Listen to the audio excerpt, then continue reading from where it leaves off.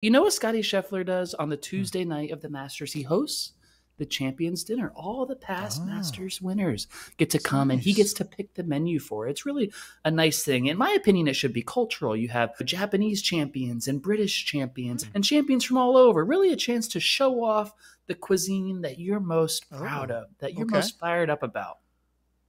I want to read you Scotty Scheffler's menu for Wait, this year's Masters Champions Dinner.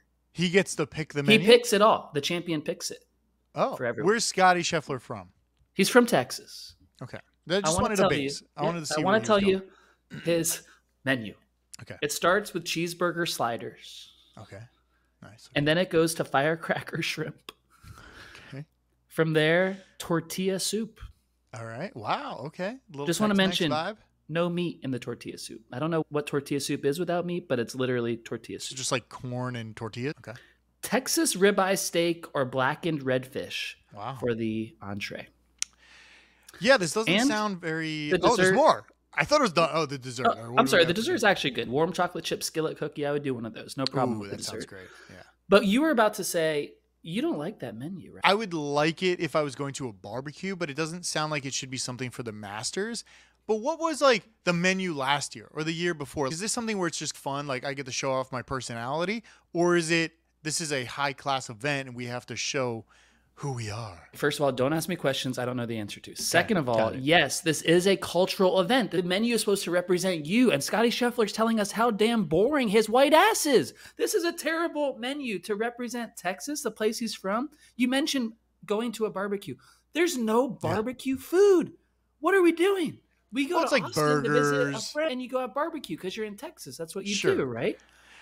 Yeah, the way I feel like it should have been was just like some. It feels like snooty, right? Like I imagine it as being snooty, but part Yeah. of me is maybe this is good. Maybe it like lightens up a little because they are a little strict over there at the PGA. They don't want those live boys in there. I think it's maybe a good thing for this to get this younger generation in, younger people.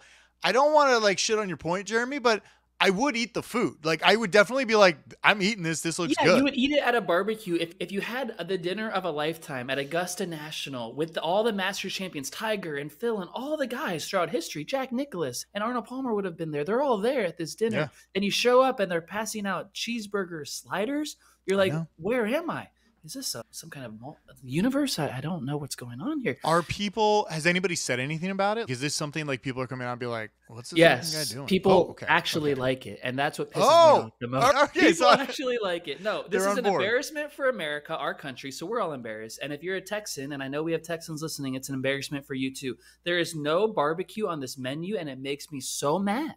It makes me so mad that there's no pulled pork. That's your specialty, bud. And you're going cheeseburger, tortilla soup. Someone tell me what's in tortilla soup. Please, someone tell me. I I'll think look it's up the tomato recipe later. sauce We'll heated ask up. ChatGPT. Yeah. Seriously, I want to mention Yeah. Gronk was asked if he won the Masters, what would his champions dinner be? Oh, I love it. And Okay. I get it right away. And I loved his Okay. answer. You know what he what's his said? vibe? Okay. Chicken tender sub.